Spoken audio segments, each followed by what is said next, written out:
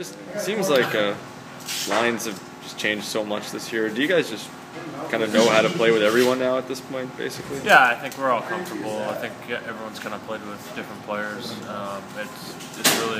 It's quite normal, to be honest. And, a lot of teams go through just tweaks and just trying to find the right combos right now. Sometimes it takes time, and it'll come. Was last year almost so rare in the sense that you guys essentially all came together on your lines and everybody was healthy most of the year, just kind of stuck with them for the whole time? Yeah, I mean, we were able to stay healthy. We were scoring more goals too, so we're feeling pretty good about where we're at offensively. So you never want to change anything that's going pretty good. So I think that's obviously the reason.